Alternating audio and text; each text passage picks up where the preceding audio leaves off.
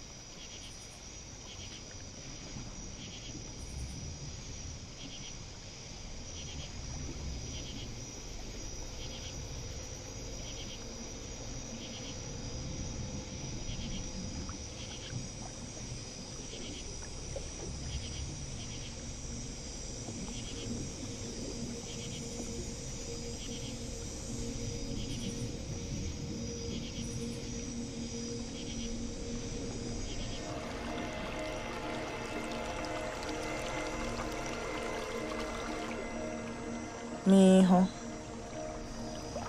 te quiero contar la historia de una niña que se llamaba Moraime.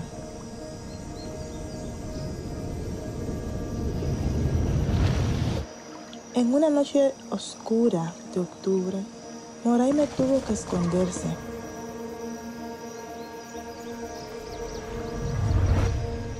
El dictador Trujillo decidió limpiar la raza y solucionar el llamado problema haitiano. Mató a muchos, a su mamá, por causa del color de su piel.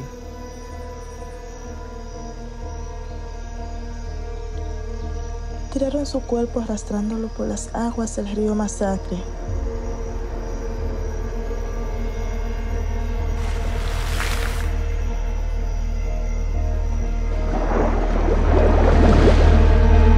Moraime corrió por su vida.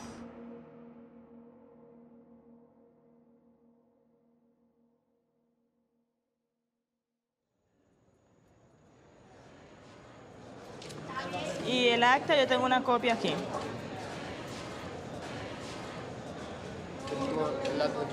Aquí hay una copia también. Sí, no, pero que la original no se la vamos a dejar. No, pero una copia de él. Ahí está. Ni tiene el acta actualizada que le piden, ni tiene la cédula. Sin embargo, él desde el 2013 no ha podido continuar sus estudios. Deme un permisito, joven, por favor. Un permisito. Gracias. Ven, Clenor. Ya, déjame acá. ¿Cómo está usted? Ya, déjame acá. Señor, ya. ¿Cuál es tu nombre? ¿Tú eres dominicano? ¿Cómo te llamas? Clenor. Pero dile el nombre completo. Clenor. Bonnie. Dominicano, tiene su acta con una declaración, tiene sus documentos, estudió aquí. Ese de Clenor. De Clenor. Pero Clenor no habla español. ¿Que no habla español? O sea, no habla un español diáfano. Hable con él. Pero ya yo le hice la pregunta. Es que no es migrante, él es ciudadano dominicano igual que usted y que yo. Nosotros tenemos que entender eso. Nosotros no podemos estar discriminando a nuestros mismos compatriotas. Jamás. Y yo soy la que menos hace eso. Le está llamando extranjero a un compatriota suyo. A mí me causa molestia. ¿Por qué? Porque yo estoy hablando de una persona que nació aquí. Hago la aclaración en función de que sepamos de que no estamos hablando de un nacional haitiano, que no es lo mismo el que nace en Haití que el hijo del haitiano que nace aquí. Tú vienes armado, yo también entonces tengo que armarme, porque yo sí tengo argumentos con qué defender.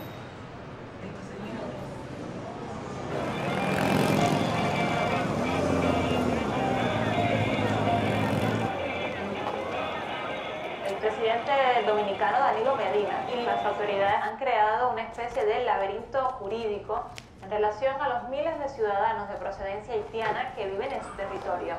Todo ello se ha complicado aún más desde el devastador terremoto. ¿Tú sabes qué es apatridia? ¿Tú sabes qué es apatridia? La apatridia es la situación o la condición cuando una persona no tiene nacionalidad. Eso vendría siendo como los haitianos que tienen, como por ejemplo, parte dominicana, o sea, son haitianos pero nacieron aquí, entonces por esa razón no tienen sus documentos. Más o menos. Imagínate que tu papá y tu mamá son extranjeros, ¿verdad? No te pudieron declarar. Ahora, en el 2010, nace una nueva ley. Con esa nueva ley quieren como que jugar a que tú no puedes adquirir la nacionalidad. Ahí entonces tú ni puedes tener la nacionalidad del país donde naciste, pero tampoco puedes tener la nacionalidad del país de tus padres. Eso es como son, pero no existen.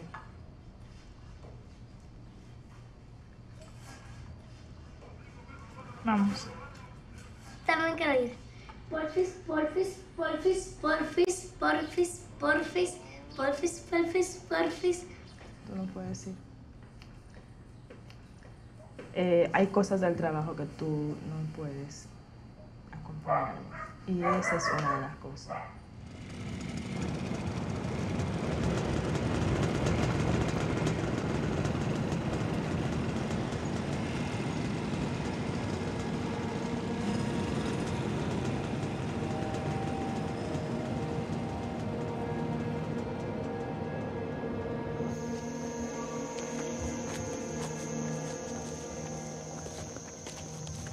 Moray me corrió hacia la casa de sus vecinos.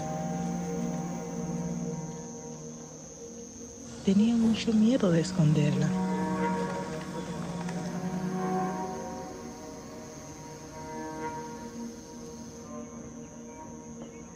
Moray me tuvo que huir.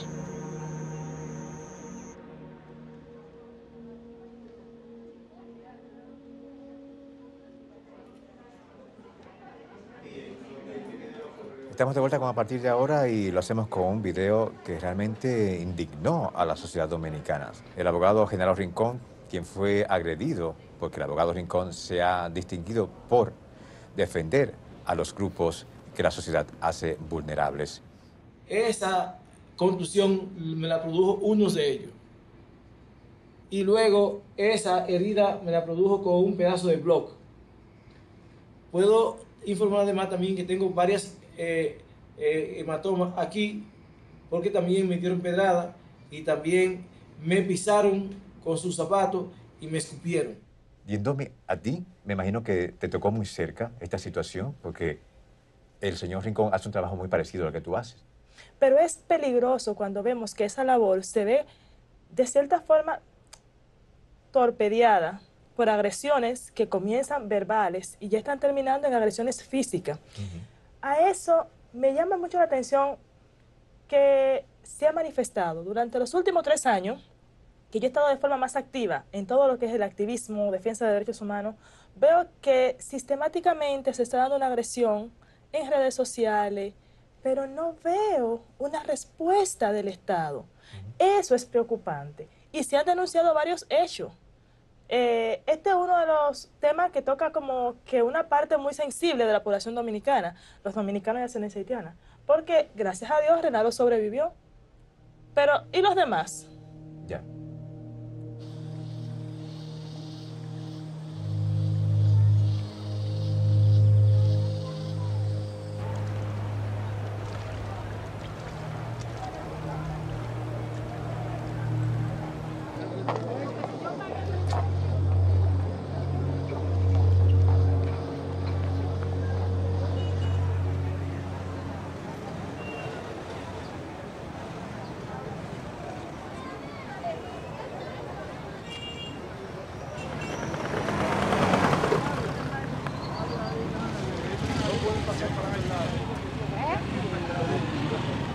Ya de ahí para allá de ellos. Sí. Coño, con la facilidad que ellos entran para acá y nosotros no podemos entrar.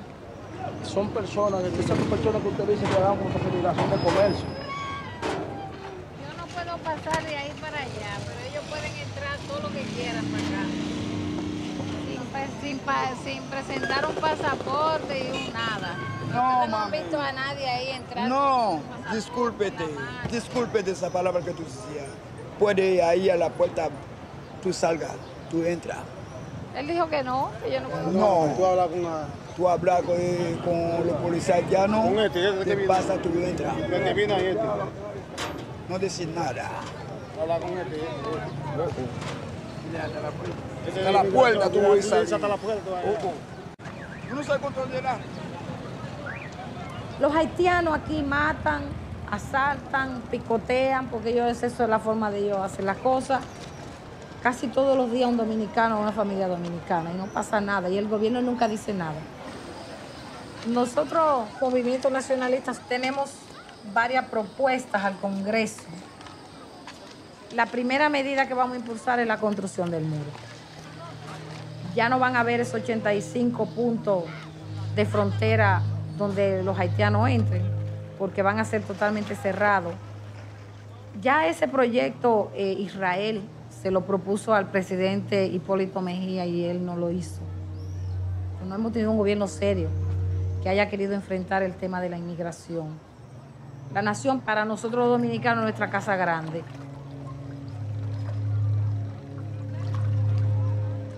Nosotros vamos a seguir luchando hasta que esto se organice.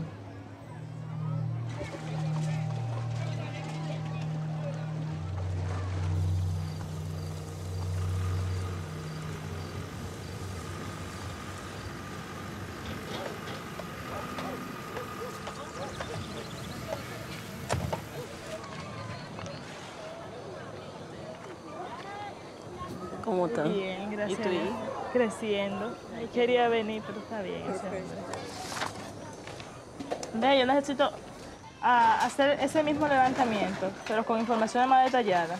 ¿Me presta la copia del documento de la gobernación? Tengo como 4 dedos Un documento de nacimiento. ¿Es la tuya? Yo estoy interesada en hacer este levantamiento de información. Saber cuánta gente tiene esto. Porque ustedes en 2 años hay que cambiarle esto por una cédula dominicana, naturalizarlo. Pero quedaron mucha gente que no se pudo inscribir. Sí, entonces se tenía que saber quiénes son. Sí, dijeron eso en la noticia, en el 7, como a las 8 de la mañana.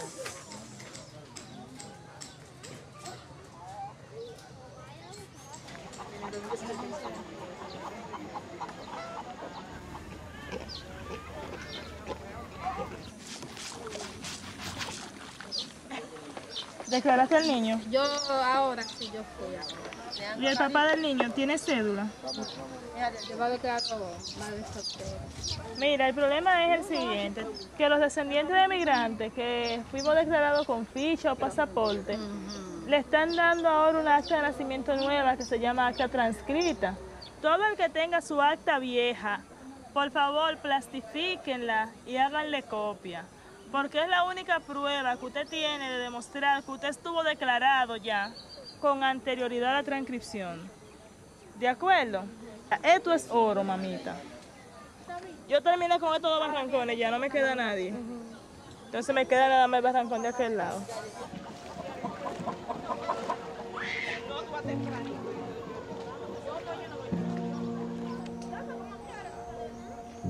Yo nací en un campo, éramos 5 hermanos y después nacieron otros 2 pequeños. Mi mamá es de ascendencia haitiana, de 4ª, casi 5ª generación, ¿no? Y papá, como migrante haitiano, era caficultor, se dedicaba a la recolección de café.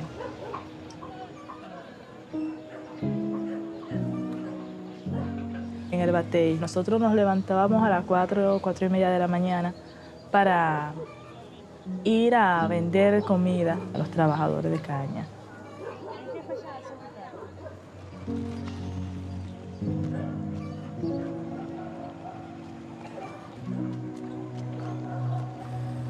En el batey tú tienes comida segura 6 meses, cuando hay zafra.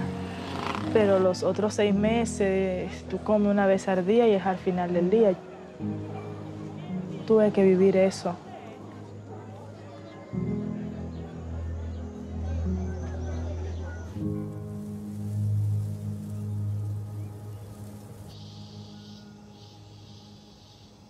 Este es el monumento de la restauración del Grito de Capotillo. Aquí fue donde se libraron una de las grandes batallas que ha tenido el pueblo dominicano de establecerse como pueblo independiente y soberano. Este es un país que ha luchado muy duro para mantenerse de pie. El 7º personaje que tuve aquí en la Guerra de la Restauración, Pedro Antonio Pimentel Chamorro, fue el primer presidente constitucionalista en la transición de la restauración. Es el abuelo de mi abuelo. Es decir, el papá de mi mamá, por eso yo soy Félix Pimentel. Yo me casé con un negro, el papá de mis hijos era negro. Tomaba mucho alcohol y en esa época yo era muy joven. Tú quieres a veces sostener eso, pero se hace insoportable. Entonces, por eso también vino nuestro divorcio.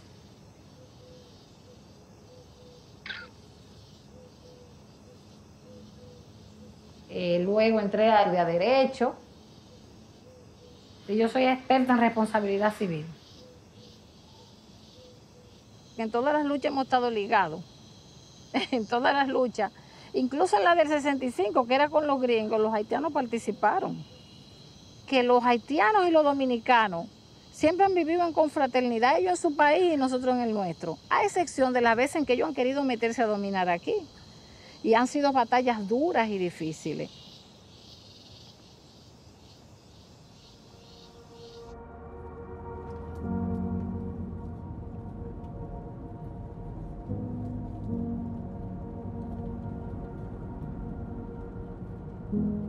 Nosotros acá en esta isla fueron llegando de distintas nacionalidades. Si analizamos el ADN de los dominicanos, es mayor el porcentaje de ADN africano que de otras nacionalidades. Pero lamentablemente nosotros no queremos reconocer esa parte afro que tenemos.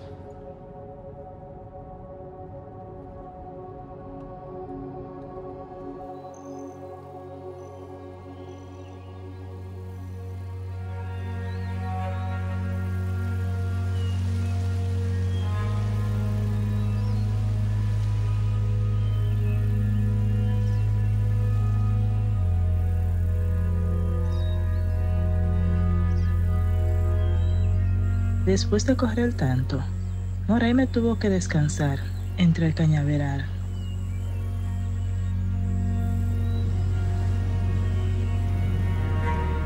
Ella se durmió soñando con los cuentos que su mamá le contaba sobre su isla.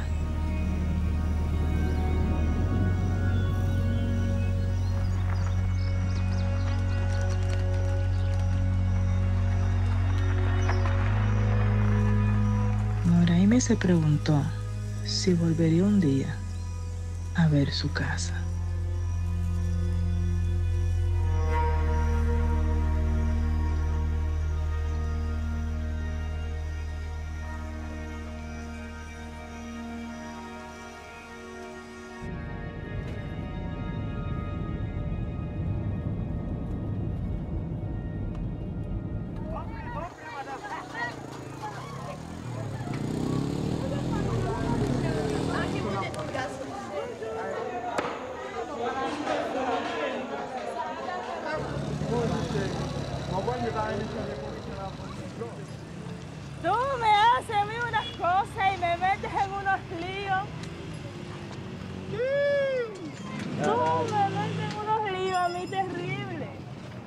ahí está la tipa de Bolda. ¿Cómo estás?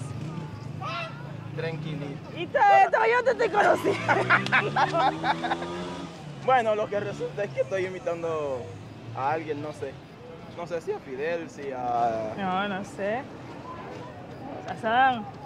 No quiero Sadán, no. Porque no me quiero ver con el problema. No me quiero ver con el problema de Sadán al final, porque No, se la hizo a los kurdos y al final ella se la hizo a él.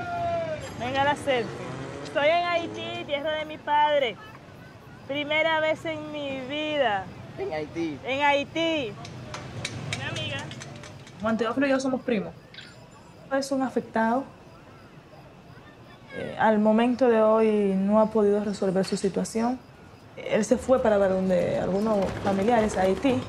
Estamos en Belader ya. Estamos en Belader, esta es la ciudad de Belader. La más joven de Haití.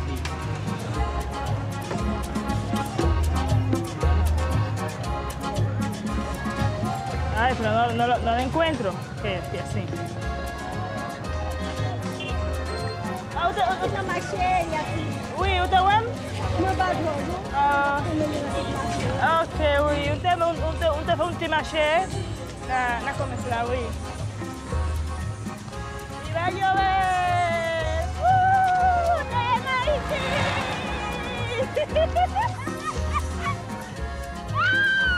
¡Estoy en Haití! Por primera vez. ¡Por primera vez!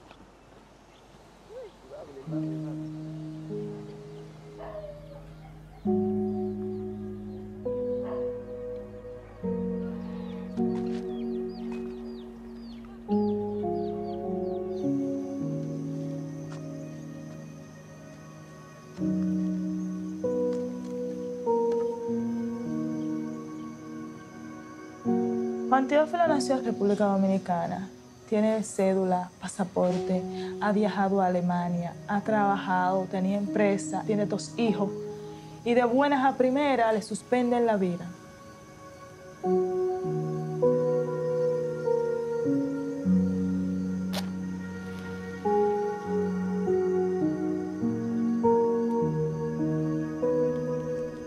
Hay muchas cositas que me hacen falta porque son propias mías. Me hace falta mi hierbita de calentura, mi hoja de dragón. Me hace falta mi oreganito.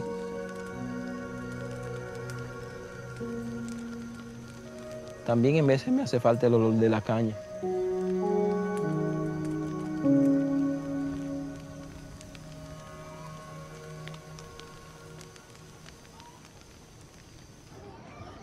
Ahí fue que tú comenzaste a tener problemas.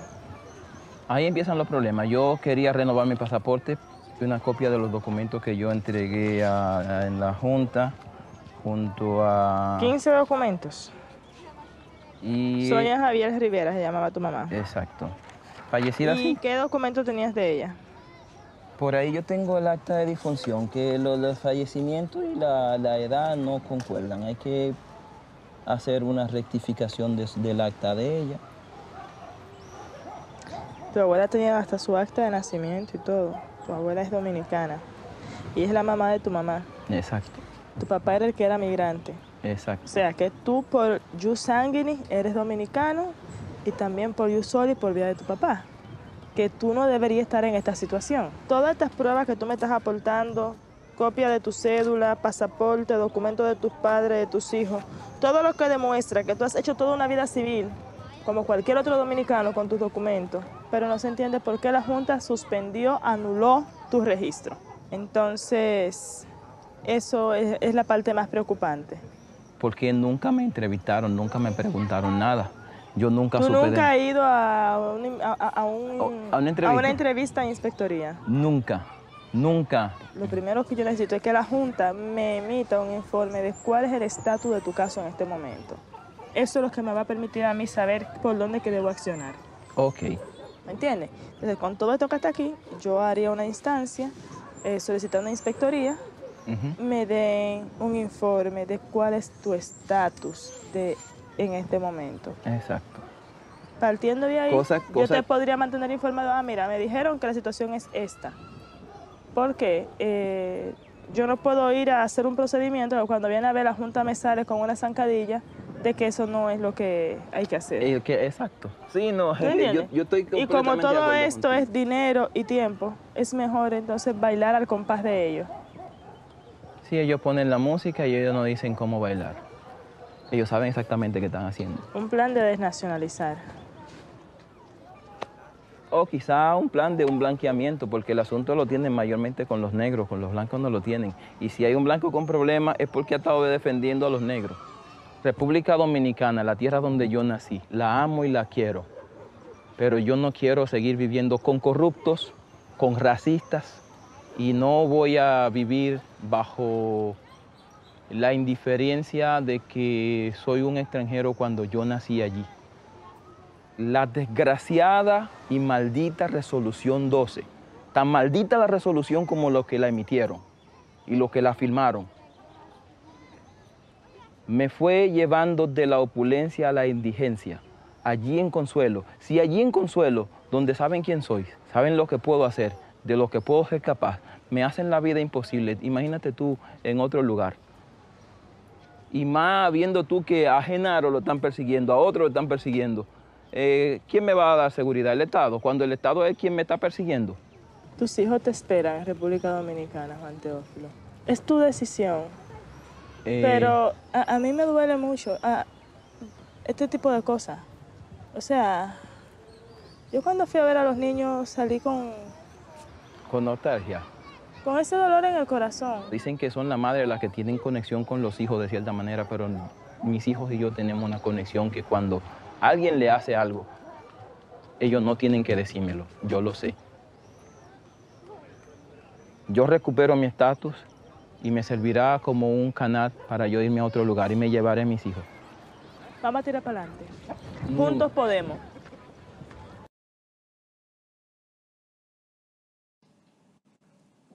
And that was just the first 26 minutes of this moving work.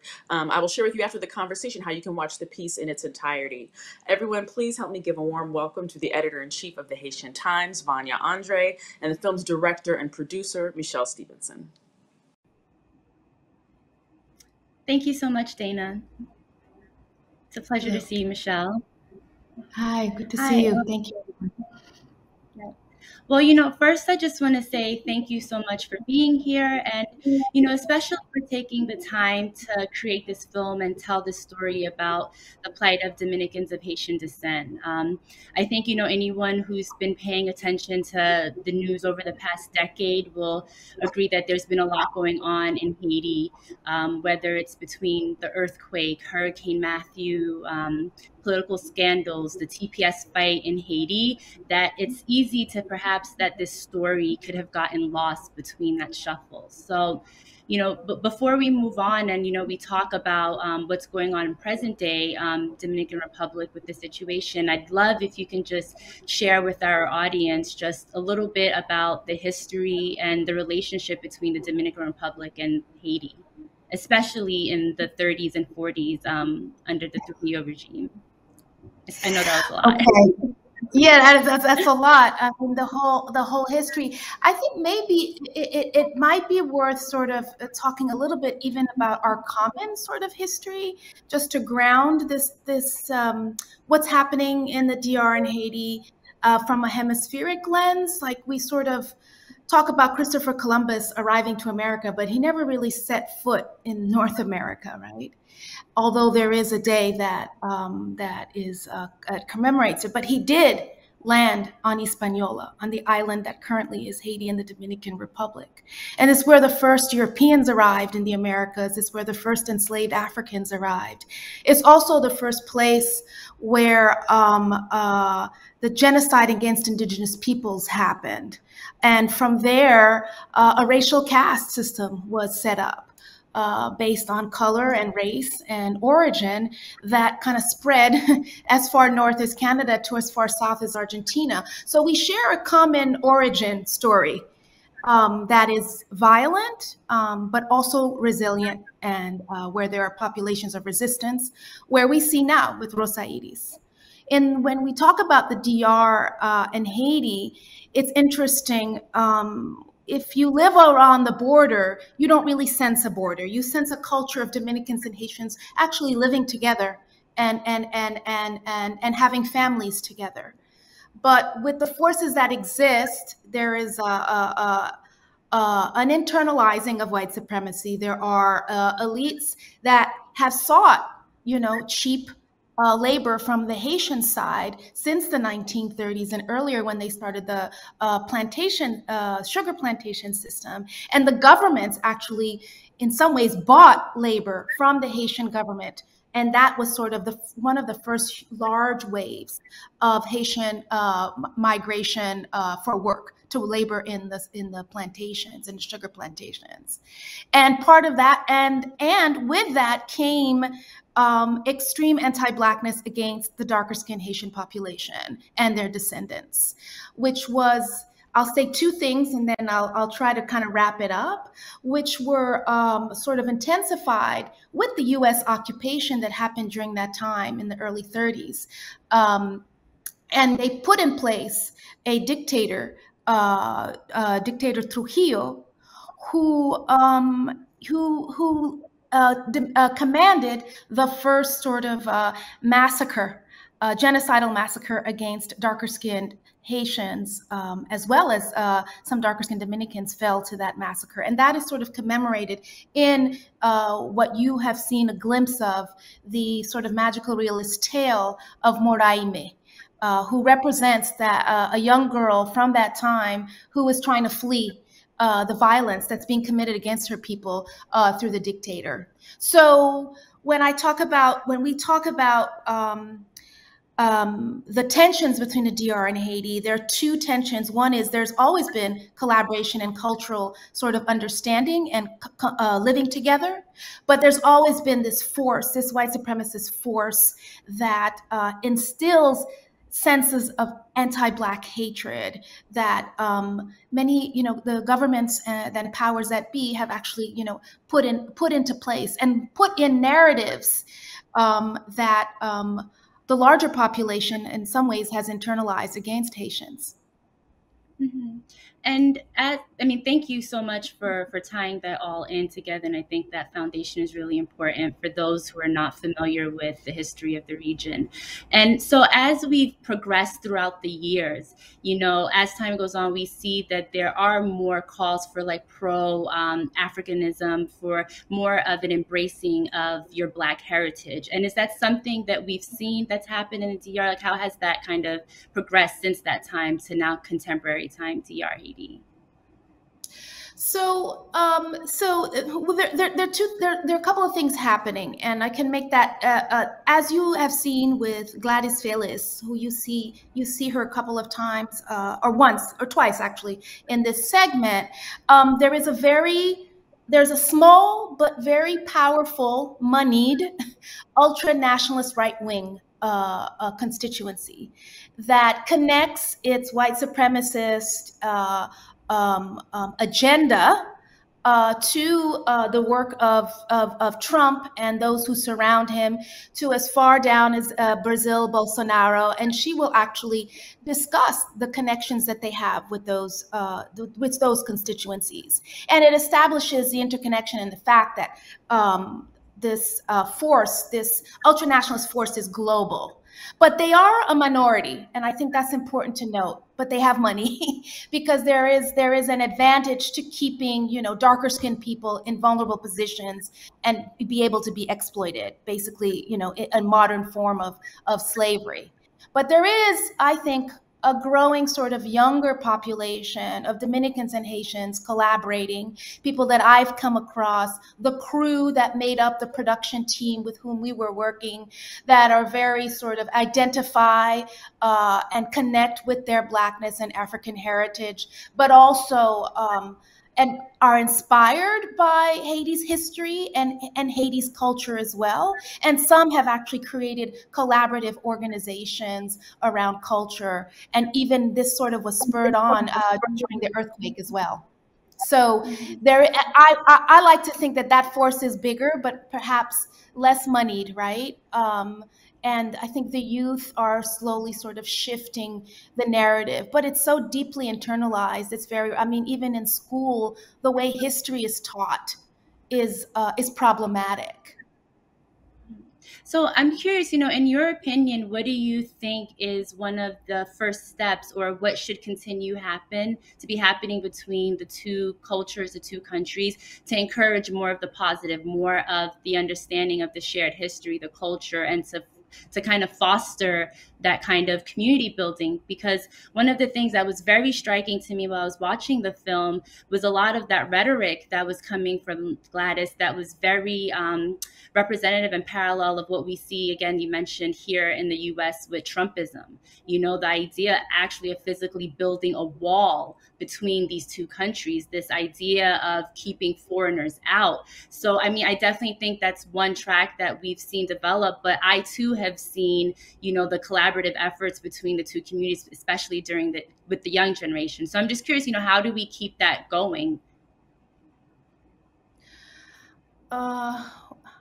I'm a filmmaker, not a politician or an activist, although I like to, my strength is storytelling, and I can talk about it from that perspective. I think the idea of building these alternative narratives that people can, because I feel narrative is often at the core. It's not even a battle of facts that we're in, right? I can give you the facts, but if you don't believe what I believe, those facts mean nothing. I've been doing some work with this film with an organization called Incultured Company, and they come from a conflict resolution perspective. And what they've learned in the process, and they do conflict resolution between Dominicans and Haitians and put them all in the same room and do workshops. I think that kind of work is really significant. And there are cultural organizations, musicians, and filmmakers that are creating collaboratives. But there is something at the very core that the folks at Incultured Company talk about. And I think it's very relevant to the United States also, is you can't really start dialogue between groups without a common understanding of our history, a common understanding of how the nations were built, what were the forces at hand, what kind of institutional sort of inequities were established in order to move forward. So we really have to start from the beginning. And what they do in Incultured Company, as an example, is go back to the history, like I was speaking about Columbus, go back to how the island was established, what were the forces at hand, and gain that greater understanding from the very beginning. So it needs to start with, I think, that history. And I would say the same thing for us here in the United States, that with educate, which is why there is such a pushback against critical race theory, right? When we talk about imagining a re-understanding of our history so we all sort of have this common base, it's threatening. It's threatening to many who feel that it threatens their power. So it's about really starting at that base. And I think there is a bubbling of that, as you said, with the youth around culture and around re-education, sort of. Mm-hmm. No, I mean, I think everything you said is extremely powerful, especially the part about going back to the history, and then also tying in how that kind of creates stories and narratives, because we are people that we live through storytelling from cavemen to now. So I think all of that intertwined, the education aspect of it, the understanding and acknowledgement of either whether it's shared pain, shared joy, cultures, and then putting that all in narrative form is really important. And, I think we see that as a great example, specifically with the story of Rosa Iris and her cousin Juan. That was very touching, again, to see these are two people that, from my perspective, they embody that shared culture, history. Here are two people of Dominican, of Haitian descent, being able to have this bicultural life. So if you can just talk a little bit more about, the plights that she went through and trying to do this work and trying to repatriate Dominicans, Haitians of descent, and the challenges and maybe some of the successes that we were able to see or not see. Well, I think the biggest challenge that Rosa Iris faced, and I don't want to give away the whole film, is, and then we see it here in the United States too, are the death threats on social media, right? As well as phone calls that she would receive, threats to her life and to her family and to her son, which led to certain really painful decisions that she had to make. I'm not going to give up the whole film. You'll have to watch it to find out sort of what happens. But I think it further emphasizes the fact that we are in a battle, you know, whether it's on social media, whether it's on the news, whether it's, you know, in our own neighborhood and sometimes with our own families, right? The discussions that happen around choices that need to be made. So I think that is sort of the biggest challenge that Rosa Iris faces and has faced. She herself, her documents were not in jeopardy, but you know, she has siblings who are stateless, and her cousin Teofilo. So I think that's the biggest challenge for her. I think for Teofilo, it's existential, right? He is invisible. So I think that is the biggest pain. And in some ways, I see the biggest extreme example of anti-Black hatred is to render someone invisible, right? To render them stateless. And even when we think about in the United States and what citizenship means and how it was defined under the Constitution, directly related to race and who was a human being or not, it goes to our very humanity. And I think the state and government recognizes that citizenship is about power, and they wield it, right? They wield it around race and gender lines and migration status as well. So I don't know if I'm answering your question, but I think if you take them to, I mean, Rosa is in a different position as a defender of human rights of her community, and Teofilo really represents the existential crises that stateless folks suffer. Mm-hmm. And, you know, I would love maybe if you could give some details, a little bit of color on what life is like for someone in Teofilo's position in the Dominican Republic or in Haiti, moving through a society essentially being invisible. Like, what does that look like on a day-to-day basis, you imagine? Well, just imagine, you know, what it looks like. And it's sometimes hard to imagine because, you know, in most of the Americas, governments recognize what is called birthright citizenship. You're born on the soil, you have a right. It doesn't matter who your parents are, you are American, right? Or you are Canadian, or even you are Haitian or Dominican. It's written in the Constitution, but it was changed as a result of this Constitutional Court decision. And what that means is someone like Teofilo cannot own a mobile phone or have a mobile phone service, cannot go to school, cannot get a job. It's almost the reverse of being undocumented because you actually are born in the country where you are sort of supposed to be sort of legitimately recognized as a citizen. And so the minute you walk out the door, you are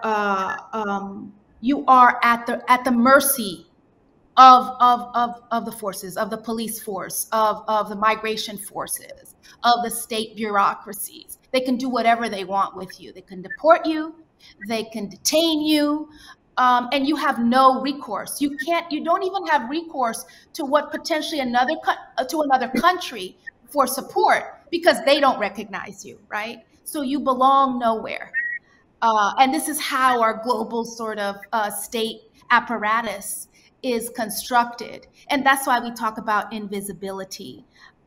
It's, you know, it was the case with the Rohingya in Myanmar. There are other people who are refugees in other countries who are stateless as a result of, in some cases, standing up against the government. But in this particular case, it is a very deliberate act of anti-Black, state-sanctioned anti-Black hatred move. Mm-hmm. So, you know, I'm curious, you know, you've mentioned a few other global examples of where this has happened.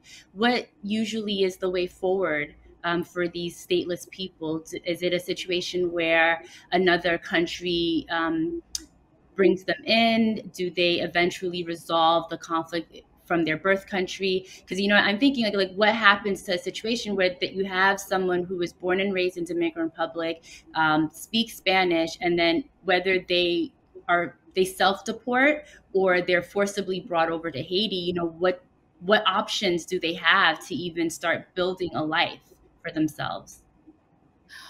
Well, okay, there are a couple of things. So there's a big, I'll just take the DR as an example because I'm not sure what's going on. I mean, I know about the Rohingya and actually them being pushed out and being stateless, but I don't have any details about that situation.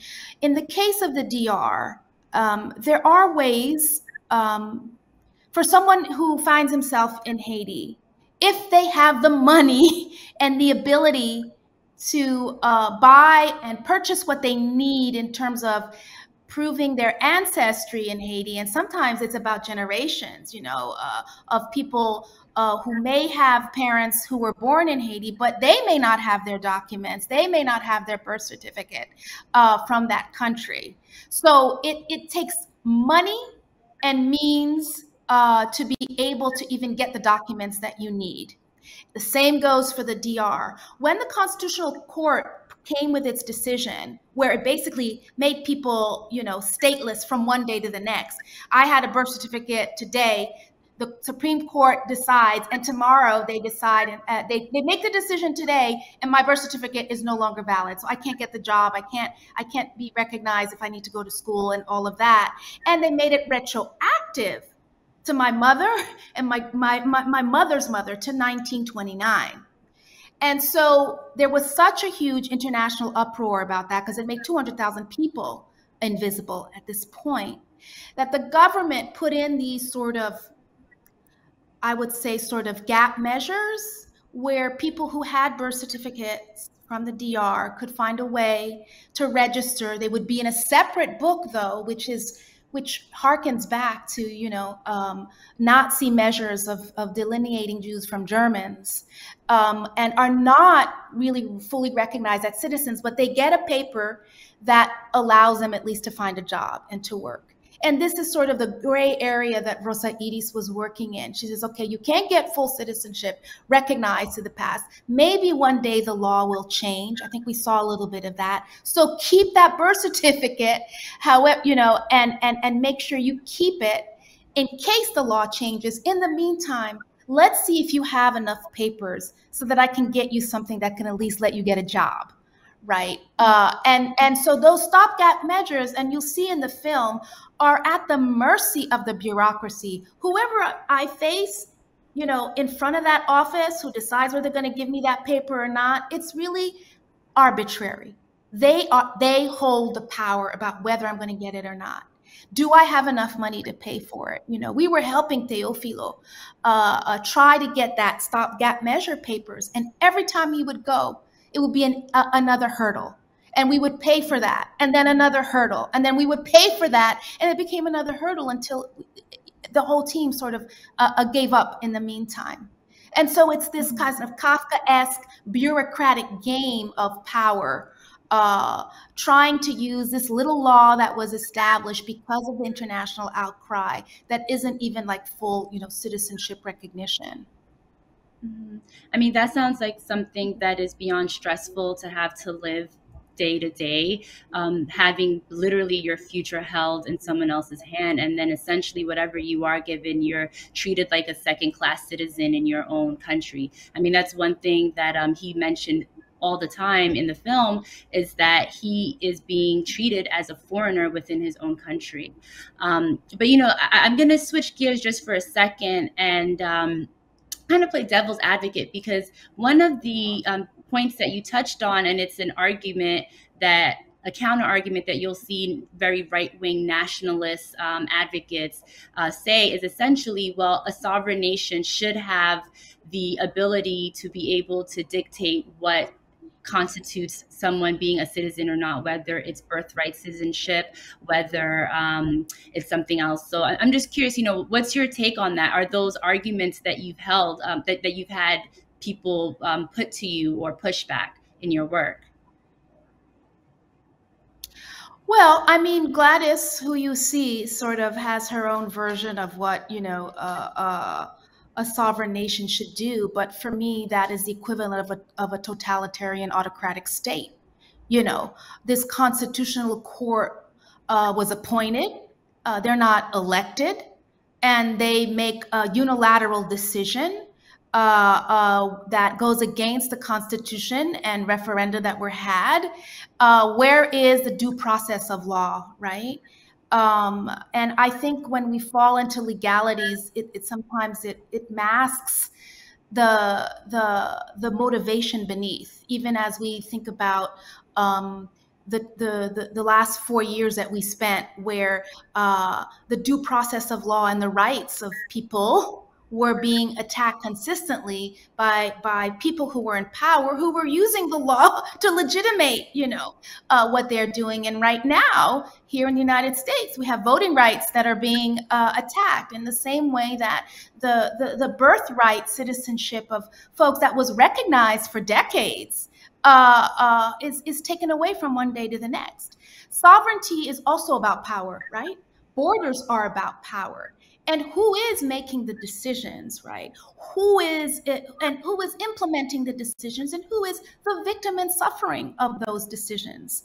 And so, sovereignty, yes, but what about within that sovereign nation, whose voice is being heard, right? And for us, across this hemisphere, the descendants of enslaved Black people are at the center of the illegitimate moves of anti-Black hatred that have to do with maintaining a certain group in society in power.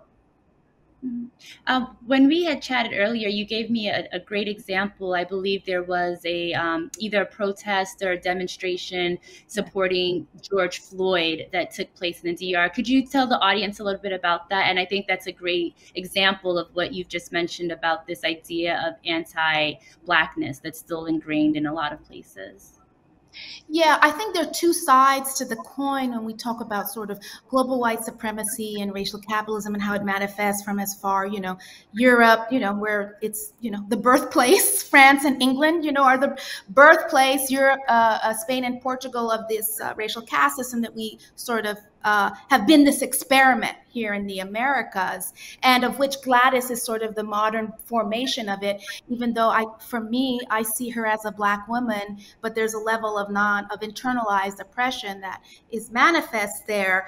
And that's global, right? So, but there is the other side of it, which is our resistance is global. Right? Our resistance, our solidarity is global, and it's necessary for us in this narratives that we build to really push that forward, that there are thousands of Rosa Iris, thousands of Black women in the DR doing the work as they are here in the United States, as they are in Brazil, risking their lives against this white supremacist movement. An example that I give where these forces came at a head is, as we, with the murder of George Floyd, there was a global response, right? People actually reflecting in their own communities in the UK, other places, in Canada, understanding that George Floyd is me as well, is my community too. And the same happened in the Dominican Republic. And so the leaders of the organization that Rosa Iris is a part of, led by Dominicans of Haitian descent, they put a commemoration they wanted to put a memorial to George Floyd to commemorate, his death and the violence as to be connected in solidarity. And they were arrested. Gladys's movement, her nationalist group, called the police. Police came down and arrested the leaders of that organization because to them, that monument, the wreaths, the flowers they were putting down to commemorate George Floyd was a threat to them and to their power. very interesting. And again, for me, it's a bit shocking, again, because the rhetoric is so similar to what we've heard here in America under Trumpism. And I can't help but think of how she would be received in this country. So it's the irony in all of that for me is really breathtaking. So I'm curious, where do things stand now in the Dominican Republic? Do you have an idea of how many Dominicans of Haitian descent have self-deported? Are there raids? I don't know if that's even the right terminology to use, but where does the ruling stand? I'm just curious in general, like if legal actions have been taken, anything of that sort. I'm not aware of, so from what I've heard is that you have the same number of people that are still in limbo, and that it's really an arbitrary, as I explained early, process of people who are able to afford to get that sort of gap measure that the government has put forth, who can get that. Some people have, and others are just not able. They can't afford it. You have to have the money to be able to get all the documentation that is required. And sometimes people don't even have the money to take the bus that is needed, the public bus, to get to the main office in Santo Domingo. And if you watch the rest of the film, you'll see a bit of how that bureaucracy sort of rolls out. And so people are still in limbo. And from what I heard with COVID, it's just gotten worse in terms of the level of discrimination and attacks, the inability to get a vaccine if you don't have the papers as someone who is born there. It's just been exacerbated. And on top of that, this new government has decided to build a wall now between Haiti and the DR, and they've started. And so, if anything, from what I'm hearing, the situation has actually gotten worse for the communities. I wasn't aware that they actually were moving forward with building the wall. That's disheartening. And I think something that I hope that a lot of attention is given to over the couple of months, especially where I think what we may end up seeing in the coming year or so is a crisis, happening there, but then also questions about what's happening with Haitians who have TPS here in the US. So, I hope that a lot of attention is given to this. But before we move over to the Q&A portion, I again just want to thank you for your work, for telling the story. Over this past year, there's so much that's happened between the pandemic, the racial justice protests, and I think your story and stories like this, they're so important. So that way we can all see this reflective in all types of mediums and platforms, that there are so many diverse stories from diverse people that really should be told, so we can really come to this place of understanding and reconciliation and be in a place for us to move forward. Thank you. Thank you. No, you're welcome. So we'll be taking a few questions from audiences in a few. Okay, everyone. Thank you so much, Vania and Michèle, for that conversation. I have some questions of my own, but I'm not going to sneak them in, I promise. And thank you to all of you out there who submitted your questions in no particular order.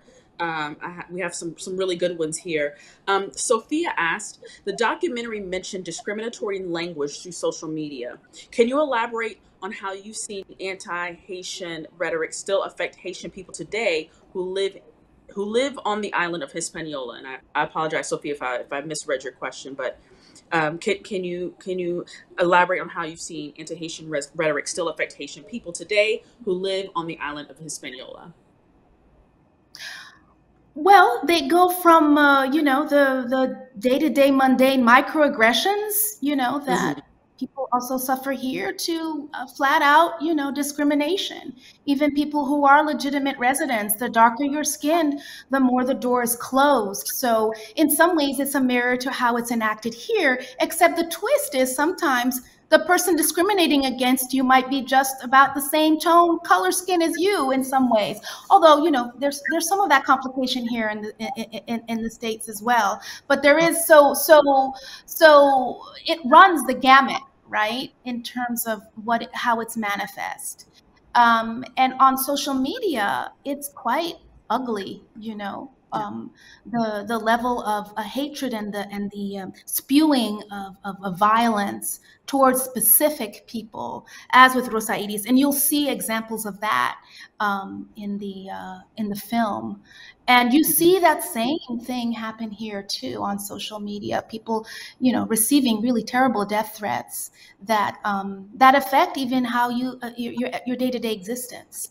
So it kind of runs the gamut from microaggressions when you're walking down the street, to trying to be able to get a job, even if you are legitimately, there, and also being exploited and offered much less pay.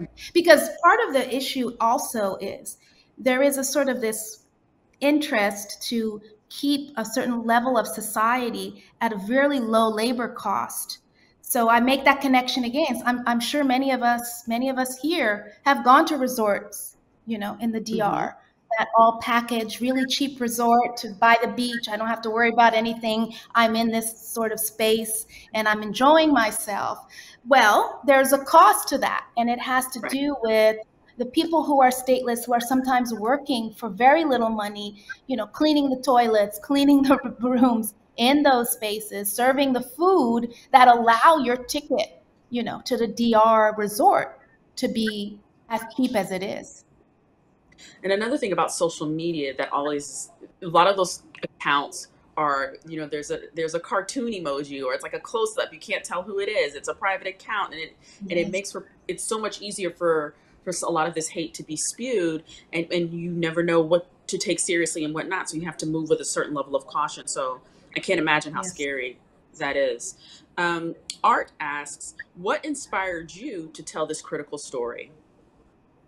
Oh, well, that is my island. I was born in Haiti. My father is Haitian. My mother's Panamanian. So I have a very sort of ancestral sort of draw to that and to the Caribbean. And I grew up with this sort of love-hate relationship. I mean, my parents listened to merengue from the DR, Johnny Ventura and others. And I sort of grew up listening to music, dancing to that music, and with friends too who were Dominican, family who had married Dominicans, family who lived in the DR. But also I grew up hearing the history and the stories of the tension between the two islands. And so there was this love-hate relationship. And for me as a storyteller, I had just gotten off a very personal film that I had done that was about 13 years in the making, and wanted to turn to my roots in some way, back to the island. And when the decision came down in 2013, I spoke with my partner at Rada Studio, and we said, you know what, let's give it a shot and see, especially that it sort of is at the intersection of the work that we do around racial justice and storytelling and narrative building. Thank you. Brian wants to know, what did creating this film teach you about our obstacles to overcoming nationalism and colorism? These are some heavy questions.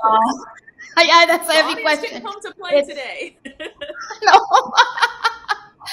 Well, I guess there are multiple levels. One is why I do what I do. Some of it is actually processing for me the actual pain that is that heritage of racial hatred, of colorism that I've seen in my family, but also how I process it is through art, right, and through storytelling. And I think that's one thing on a very individual sort of level we can process it. I think another level is what Rosa Iris is doing and how inspiring she is, and being able to, broaden the platform of the work that she and others are doing. But I do think also it's a very individual sort of, there's the collective work, but there's also the work that we need to do ourselves to undo, right? To undo, dismantle what we've internalized in the process and in our very relationships. And sometimes that's all we can control. And I think that can have a ripple effect. But the first is to really be aware of, what have I internalized? What is the baggage that I've internalized? What can I do to sort of change that in my attitudes? And there was a second part to that question. No. It was just, what did she teach you about our obstacles to overcoming national? Oh, what the film? Yes. And color. Yeah. So the nationalism part, I think part of what the film has sort of displayed. I mean, the film was also about, you know, the inspiration that Rosa Iris is, but also an understanding that we are not going to convince ultranationalists to change their mind. That there's just no way. It is a belief system. It's a self-fulfilling, you know, almost religious belief. So once we acknowledge that, we know that we have to build movement, right? Then that means we have to build movement, and it's the folks that we can connect to, that we talk to, that are sort of in between, not quite sure, or maybe don't know the history the way they could, or expose. That's where the work needs to lie. But what that means is that more of us, you know, who who believe in justice, right, and who have this view that of things that need to change because of the inequities that exist, we have to step up as a larger group in terms of the things that we do. And stepping up is very individual, right? It's whatever you're capable of doing, but knowing that you have to be a little uncomfortable. You need to move. There has to be a level of discomfort for us to be able to make that change. And whatever you can tolerate is good. Also, in the panel prior to the screening, I don't recall which one of our panelists said it, but there was, and I'm paraphrasing, a quote about your levels of wokeness and how it should always be evolving, wanting to learn more, wanting to grow more. And what you just said just now, that resonated with me. From Michèle, not you, Michèle, but another Michèle, how does this film and its underlying story contribute to Haiti's current dilemma, if at all? Oh boy. Well, and I know you mentioned politics, so I'm not going to hold you your feet too close to the fire on this one. Yeah, well, I think so.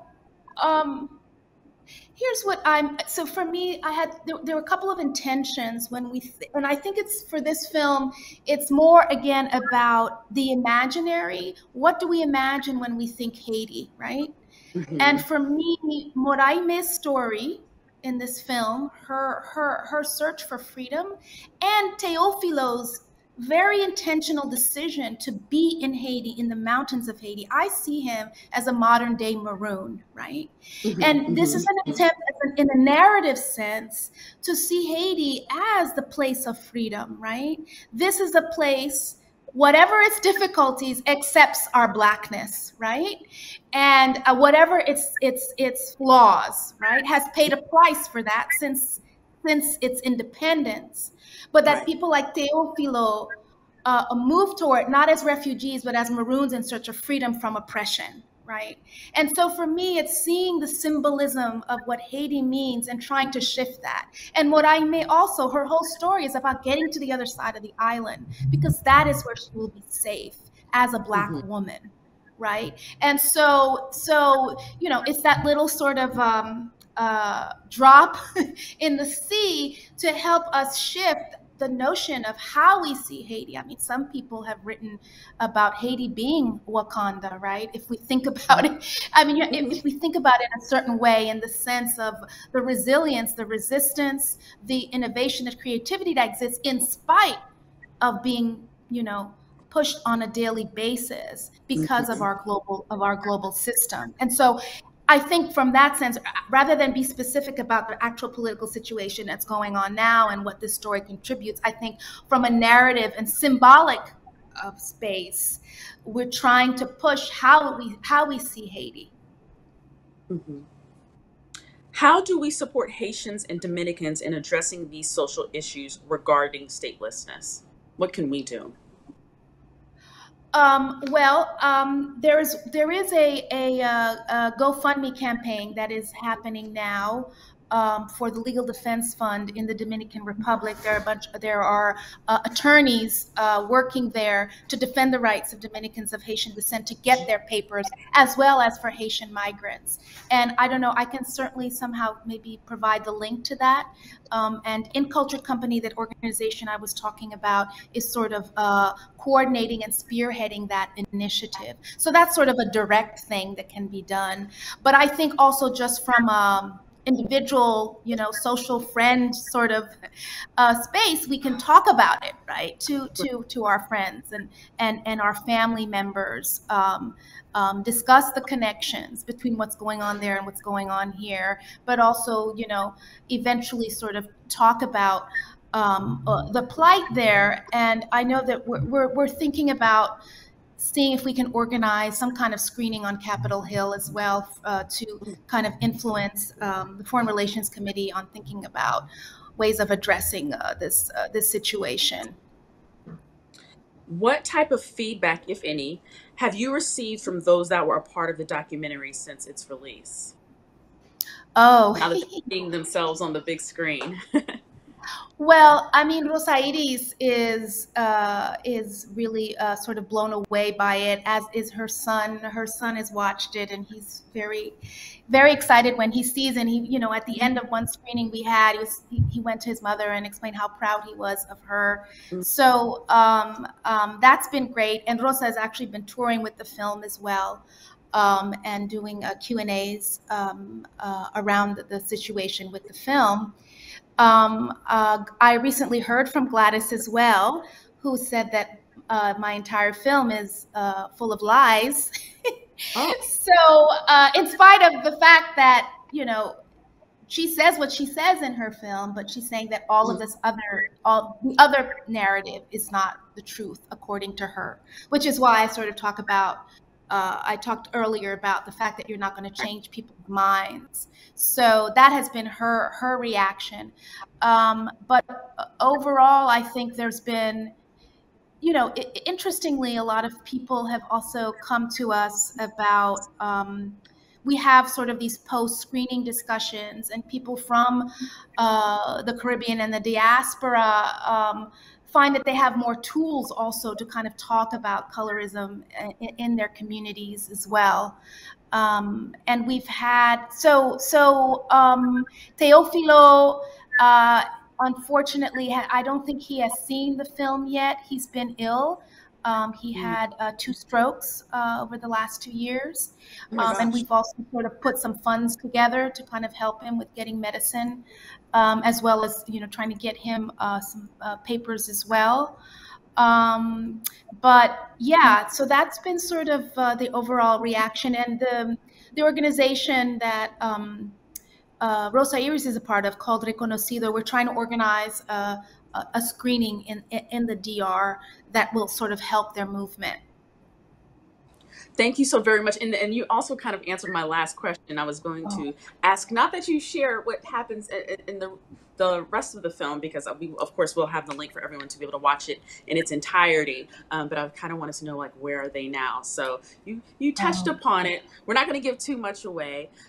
Thank you so very much, Vania, for a compelling interview, and Michèle for sharing your work with us here today, and for taking time to answer audience's questions and to sit with us. We appreciate you both so very, very much. And we are also going to put up on the screen the link where each of you who are watching today, you can see the rest of the film or watch it with your friends and loved ones, the film in its entirety.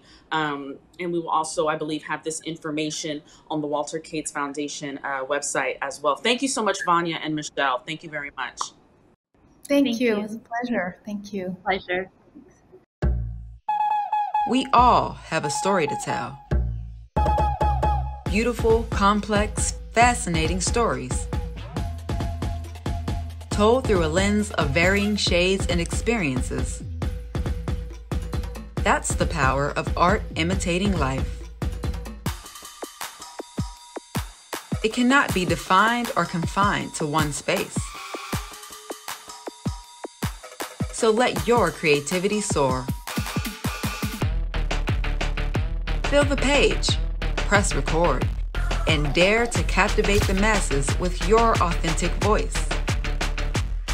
We all have a story to tell. What's yours?